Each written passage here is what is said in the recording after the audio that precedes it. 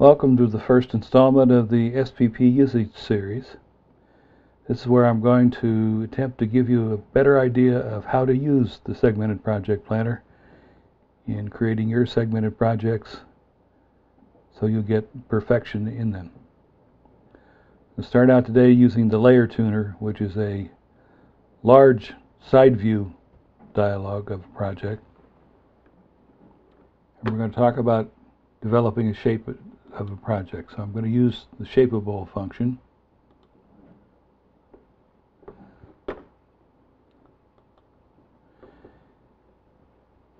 And simply speaking, it's just a sketchpad. The red dots represent the actual data points, and the blue lines are smooth curved lines to join those points together.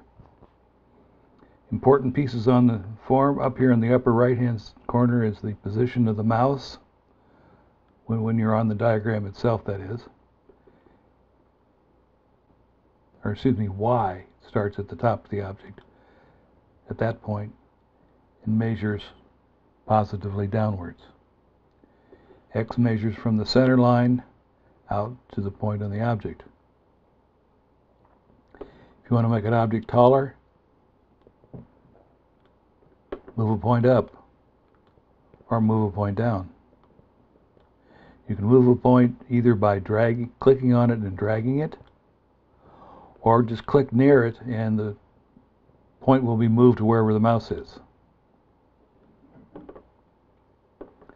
And just below the mouse position is the project size. So that's the size that the program thinks the current project is. This is just about almost 11 inches tall and about 10 inches in diameter right now.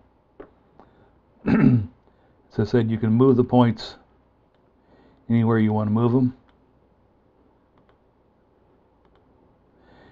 That's with the left click.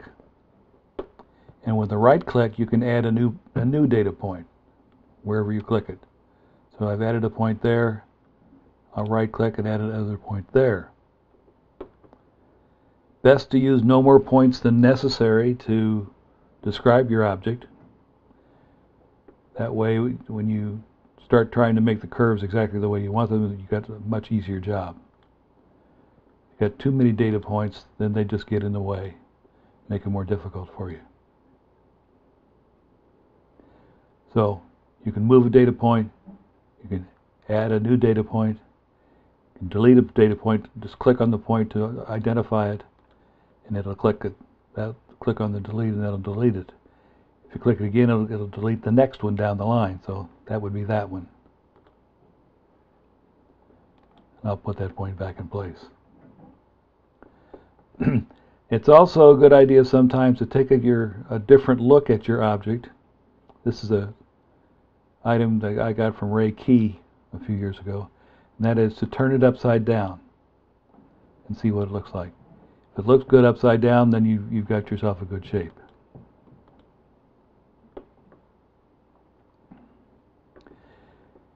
Now, you might need some help.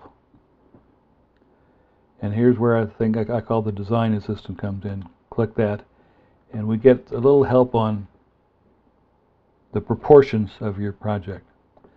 The green box, there's two of them here. There's a tall one, and there's a squat wide one. Right now we're closer, the project that we have is closer in agreement to the tall orientation than it is to the squat orientation, and that's why the line is darker and broader. In one case it's actually dotted. The closer we get in the height of the project to matching the height versus the width of the project, I should say, to matching that rectangle, then the darker and broader becomes the line.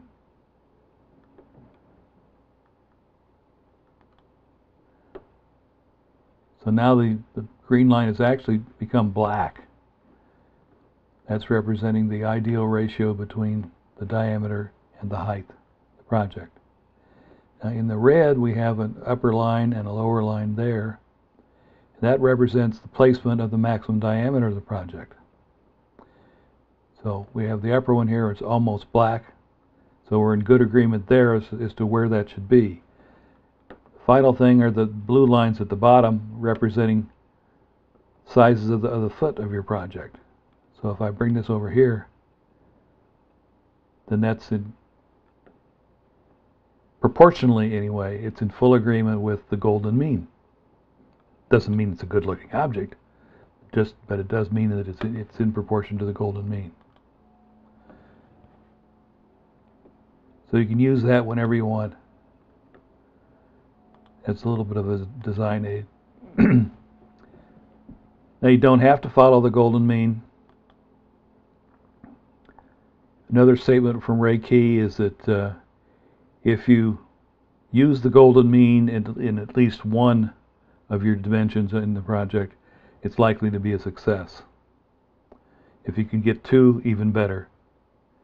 But sometimes you actually want to break the rule to get some shock value, get people to stand up and take notice of your project. And we've got another way that we can use Shapeable, and that is to copy some other design that you found somewhere else. So for that, we start with a picture, and I will locate a picture that I want to copy.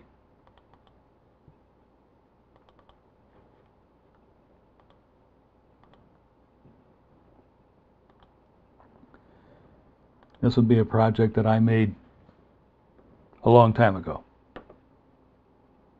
Need a reasonable good side view shot of a picture to make this work. So I've picked that picture. I'm going to say to use it, and you'll see down here I have instructions that says click on the left end of the widest part of the project. So we're trying to get the overall sizing of the project. Click the left side, click the right side, and then we do the upper left corner and the lower right corner. So it gives us back the picture filling the frame and dimmed out so we can use it as a background picture to trace over. This one's good, so I'm going to say got it. There's its name. We can change it to any other name we want. And how tall is it? This one was about 7 inches tall.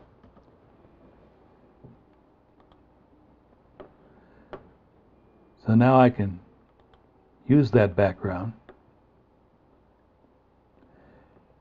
We've selected it down here previously.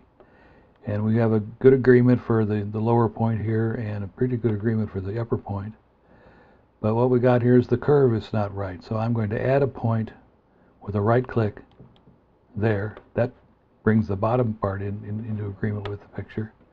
And I'm going to add another point right there. And I'm going to move this one out just a little bit. So something like that would be a good imitation of that project that I made quite some time ago. Once we've got the project the way we want it, then we can go create the project. So that's down here in the lower right hand area where I have the current knowledge of the diameter of the project and the height of the project, and information about making a project out of it, a segmented project out of it. That's the height of the layers and how many sides we want in each layer. I like 12 sides in each layer. They'll be 3/4 of an inch tall. And I can go ahead and generate that right now, or I can change the height or the diameter as long as this constraint property is checked. If I change the height, the diameter will change appropriately. Vice versa is true also. Change the diameter, the height will change appropriately. Unclick it, I can change either one independently. So, click to generate the project, give it a name, save it, and when I exit this dialog, the program will load the project and you're ready to start doing the rest of the work.